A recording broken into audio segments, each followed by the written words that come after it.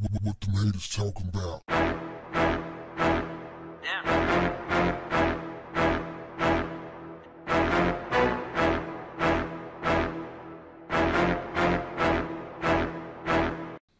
Gayle, I want you to understand what's going on here and how I feel about it. Kobe's body is not even in the ground yet, and you're already doing what you do best. Disparage the black man accused of a transgression while you simultaneously and conspicuously give a pass to white men accused of the same thing. If you're all about journalistic integrity, why haven't you interviewed the friends of Harvey Weinstein, Kevin Spacey, Matt Lauer, Dustin Hoffman, Donald Trump? No need to answer. You know your beans from your cornbread. You know who's glazing those buttermilk biscuits. Come on, Gayle. You know how this interview thing goes. You can talk about a wide range of topics all you want. But when it comes down to getting that promotional piece, the network is going to invariably take an excerpt of the most salacious part and put it out there. They don't care nothing about context, pain and suffering. They don't care anything about how the family feels about it. All they care about is ratings, and if they can get those ratings accomplished and take a proverbial shot at the black man while doing it, that's even better. Before I go any further, salute to Lisa Leslie for not allowing you to bait her into the foolishness.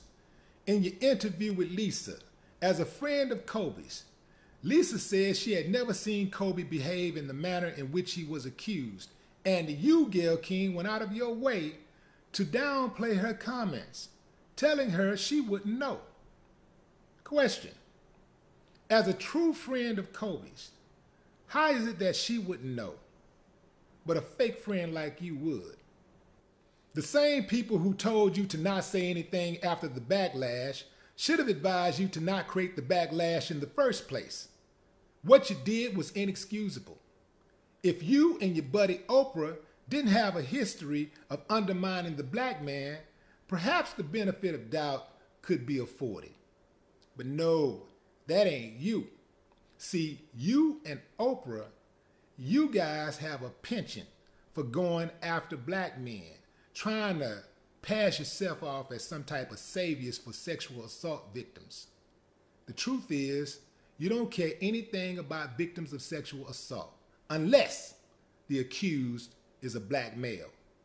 This is why celebrities don't trust people in the media. You said you've been with Kobe on many social occasions. You said he was very kind and very warm to you, and you felt you had a friendly relationship. So let me get this straight. The man allows you into his personal space. He probably considered you a friend, and immediately upon his death, you highlight one of the lowest moments in his life, with no regard for his grieving wife, children, mother, or father. Black men are the most persecuted, prosecuted, murdered, hated on, demonized group in the entire world. But yet, they figured out a way to get the slowpokes to believe that somehow black men are the boogeyman. Gayle, what you did was premeditated, so you can save the fake apologies. You knew that you would piss off black men. What you didn't count on was black women standing and throwing that fire on your ass. What am I getting at, Gayle? The American media, in collusion with the American government, has done an immense job disseminating a negative image of black people around the globe, especially black men. They don't need the help of a mammy masquerading as a respectable black journalist. Gayle King, you may be able to get over on some of the people some of the time with your puppy-faced, soft-spoken commentary, but you can't get over on me none of the time. I know your type. You are evil personified.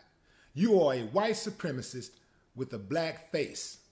You are an enemy to the black community and should not be trusted under any circumstances. You too, Oprah. No more talk. What the haters talking about? Damn.